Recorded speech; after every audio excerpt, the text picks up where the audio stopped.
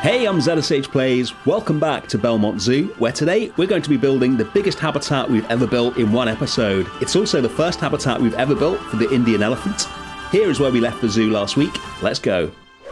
Hey, this isn't Planet Zoo. Today, for the first time ever, I'm going to be showing you the real habitats that have inspired today's build. This is Elephant Valley at Prague Zoo, which is hands down the best elephant habitat I've ever seen in a zoo. You're just seeing a small part of it here. There's another part here, and then there's an even bigger part here. We're going to be trying to replicate this, and we're also going to be replicating this view from Zoo Leipzig. I love the juxtaposition of the elephant with the amazing buildings in the background. Let's start building. First up is theming. The habitat at Prague Zoo is covered in all sorts of little Indian shrines, statues of Ganesh, things like that. I want to get something like that into this zoo, but we don't have any Ganesh statues, so we're going to have to build our own. So that's going to be fun. That's what we're going to do first.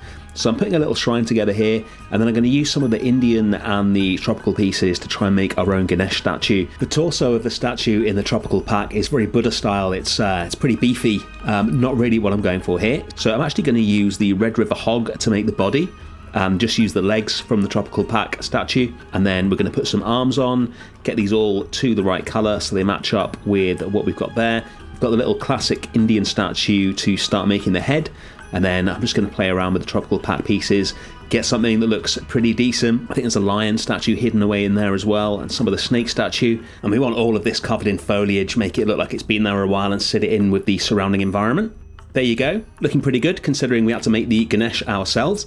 Let's move on to building the habitat itself. We're going to start by sinking the whole habitat down into the ground. We're going to be keeping the elephants in using a dry moat, so this means that we don't have to have the moat as deep, and then the guests will be up on the path on the higher level on the right hand side. We're going to have 2 water features in here as well. And once we've got those basics in, we're going to start putting paths in so we can see where the guests are going to be and get the final shape of the habitat done. The grey walls that you can see, which will be going in a minute, show the basic size of the habitat. We're looking at around 10,000 square meters here, so it is definitely going to be the biggest single habitat we've ever built on the channel. It's going to be almost as big as the elephant complex at San Bernardino Zoo, which was actually 2 habitats next to each other. And we're going to be using this natural path for the guests to come in here, which means we can cover up any gaps just by putting some more sand in. Just so you get an idea of how big this habitat is, let's jump up into the drone cam and take a look at it. You can see it fills the whole left-hand side of the zoo from here, so lots more building to do. The best way to build a habitat of this size is to build it in a modular style, so we build one piece and we're going to be using a hell of a lot of this one piece to finish the habitat off,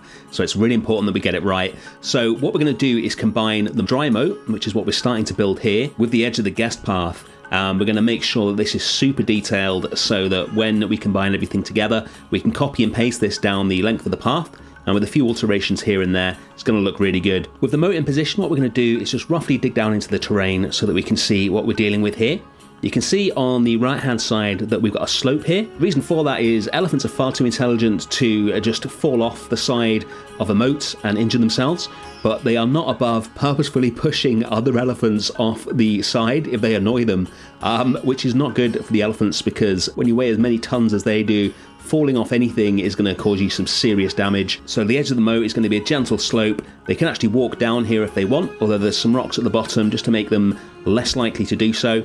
And then we've got the big wall that's going to definitely prevent them from getting out. And then what we're going to do is decorate in between the wall and the path so that we don't have to do 2 loads of work here. If we can fill in the gap between the path and the moat with some plants and some rocks, then this one piece is going to fill in both the elephant side of the habitat and the human side of the habitat as well, which is going to save us loads of time. We're using a mixture of the buffalo grass, the Yorkshire fog grass, and the creosote bush, which is probably the best bush in the game, I think, with all its varieties that it has now. We'll dig out the rest of the moat, and then we can start moving this one piece. We just need to rotate it so that it matches up nicely with the path, and that'll be a big step towards getting the edges of this habitat completed. Next up is the fence for the guests. This is going to be modelled on the fence at Prague Zoo. I'm going to be building this with the North African painted wood beam. Got a really nice shape to it, so we'll be using that a lot going forward. Mixing it with some netting from the Oceania pack. There we go, nice simple but realistic wooden fence. We'll start copying this down the path, and there we go, this is starting to come together already. Now we need to deal with the inside of the moat.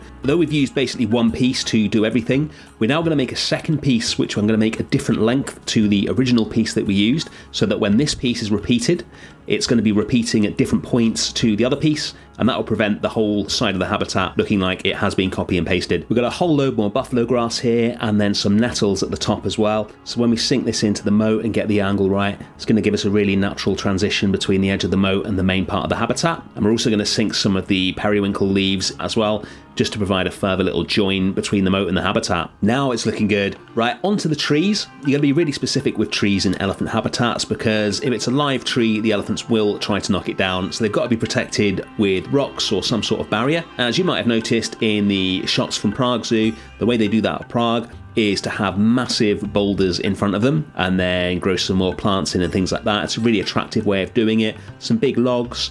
We'll put some bramble bushes in as well and just make this a nice little feature that sits really well into the landscape, but is also protected from being eaten or knocked over by an elephant. One of the other things I noticed in my footage from Prague was a big dead tree with a chain on it.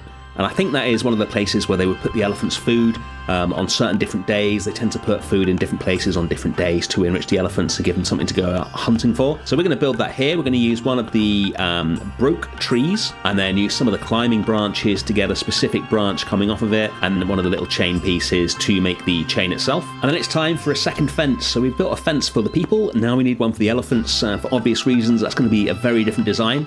So we've got these big concrete pillars here, and then we're going to use some metal bars to keep them in, and then we're going to fix the metal bars onto the pillars using this piece from the Europe pack, which I've definitely never used before. So I think it's a mooring post. It looks pretty fabulous when you look at it in the menu, but it's actually FlexiColor. So we can turn this into just a sort of big solid steel fixing that's going to keep those steel rods in place, make sure the elephants aren't going to go outside of the habitat. We're going to be using a mixture of this fence, the moat, and some big boulders as well to make the barrier for the habitat, so we don't have to have the fence everywhere. It's going to make it look much more attractive. And then we're going to use this enormous beech tree as a bush. I've just discovered how good these do as bushes. As long as they're at the back of the habitat rather than the front, they are really effective. So we're going to get loads of these along here, and you can use the 3 different sizes of the tree to get the bush to whichever size you need it to be, depending on where you're putting it. And it just kind of looks like a big, non-specific kind of bush, bundle of vegetation, and fills areas in really nicely because it's so big. As you can see from up here, this first part of the habitat is quite sandy. What we're going to do now is move on to the middle part of the habitat, which is going to be beautiful and covered in grass.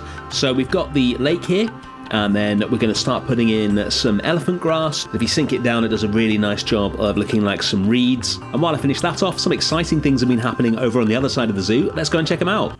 We've had our first zoo babies. The African penguins have had chicks. I think there's like 5 of them already. These are the cute penguin chicks. I'm always disappointed by how ugly the king penguin and little blue penguin chicks are. So great to have some African penguin chicks at last. And the very rough and ready plaza that we threw together last week is being replaced by a much nicer one. So I've smoothed out all the terrain, and now we're using actual path pieces to start filling this in rather than what we were doing last week. This path, I know I use it all the time, but it is so good because you can cover up all the gaps with decals. And you can make the gaps work to your advantage. So this one here, we're going to turn into a little bed for one of these trees. We'll line it with some faux rocks, and then the thinner ones like this we can just cover up with decals, get the colour of the decal exactly matching the path, and you can pretty seamlessly get rid of them. And then any final remaining gaps will be turned into little bushes with more of the creosote bushes. You can see we've got some lockers for the guests in there as well. This plaza is really starting to come together. Let's take a look at it.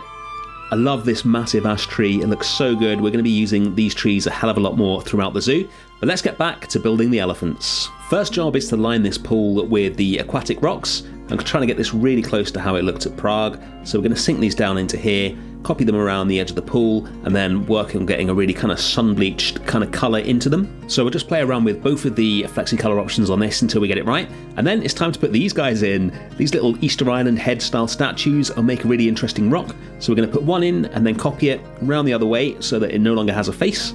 And with a few adjustments, sink a few other rocks into it. We're going to get a really unique looking rock there. There was a really tall kind of rounded rock at Prague that I like the look of, so we'll model it on that. And then we're going to get some elephant trails in through the grass to show where they normally walk. And then we can start splitting off the third and final part of this habitat. This is the part of the habitat that is going to be based on a little bit of Zoo Leipzig. You can see the big red roofed classic European architecture in the background there. I want to make sure the elephant stands out against those buildings and gets us the exact view that we're looking for. This is going to be another sandy part of the habitat to match the view at Leipzig, and we'll put a few dirt patches in as well to make sure it looks interesting. We're going to use the smallest beech tree this time to make some little bushes just behind the elephant fence here.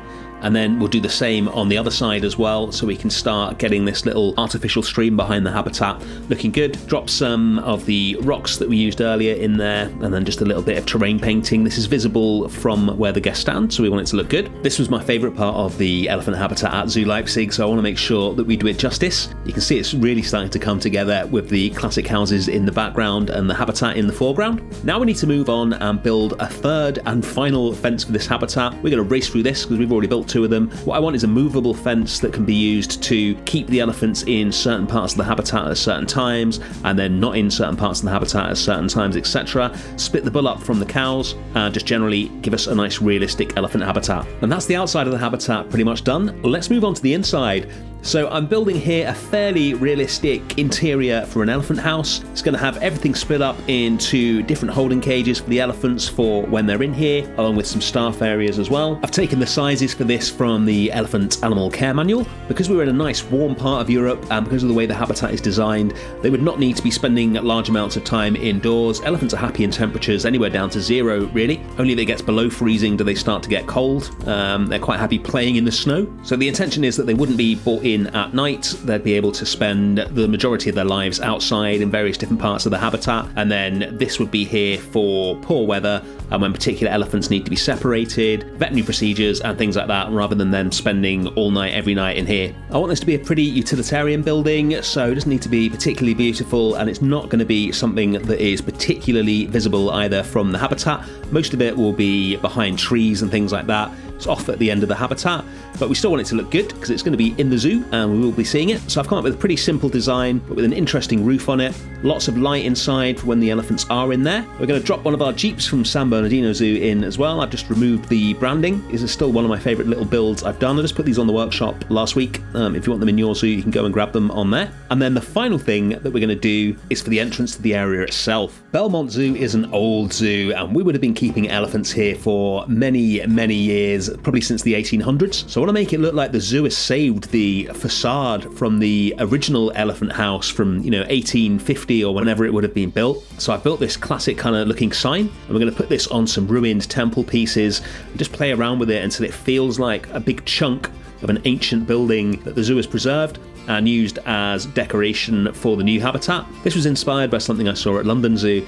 The centrepiece of the zoo for many years was the lion house. Classic bit of 18th century, looks absolutely awful to us now, but was a really good way of seeing every species of big cat in a very small space. And when the zoo finally replaced it at the end of the 1960s with a much more modern habitat, they kept the lion house sign and built it into the concrete facade of the new habitat. And even today in Land of the Lions, which is the zoo's latest lion habitat, which is absolutely amazing if you've never seen it, you can still see the original lion house sign there. I thought that was a great idea and I wanted to replicate that here. I love little touches like this, trying to give the zoo a sense of history, even though we're just building it as we speak. We're going to put some more rubble in here as well, just really start to make this look old and like it was part of a building that no longer exists. They're so big, these temple pieces, I hardly ever use them, but when you've got something that requires this kind of size, they do look really good.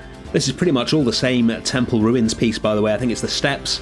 Just depends on which way you rotate it. You get different broken bits, and then we're just highlighting the broken bits and having those to the fore. We're just going to add one decal to this as well, just to further enhance the decrepit kind of look. I almost forgot. We just hit 50,000 subscribers on the channel. That is absolutely amazing. I did not think that that would be something that would be happening when I started this channel. Thank you so much for subscribing if you have, and if you haven't already, then you know what to do. And now we finish the sign, we can sit it next to the path and build a little forest around it, so that as the guests walk into the elephant habitat, they emerge through the forest, past the old elephant sign, and then see the splendor of the new elephant habitat in front of them. And that's it. Let's take a look at it.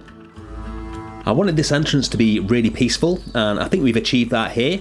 And then as you get closer to the habitat, the similarity to Prague becomes more apparent. There's our little Ganesh statue. With apologies to any Indian viewers, we've done the best with the pieces available to us. Now let's check out the whole habitat. We're going to do a big fly through past our herd of cows, and then into the final part of the habitat where our bull is currently residing. This is the part of the habitat modelled on Zoo Leipzig, and as the camera spins around, I think we've done a good job of replicating that view that we saw at the start of the video. Very pleased with that. Let's check out the elephants in more detail. I did not realise that they actually ate the food on the floor. That's how long it's been since I saw an Indian elephant in this game. They look absolutely amazing. Here's a little shot of their indoor area as well. This is where we started today, and wow, that is a lot of building in one episode. If you're wondering what the even bigger habitat marked out at the back of the map is, well, you just have to keep wondering. Thank you so much for watching as always. Thank you to everyone who has joined the Explorers Club, and I'll see you again next week for some more Planet Zoo.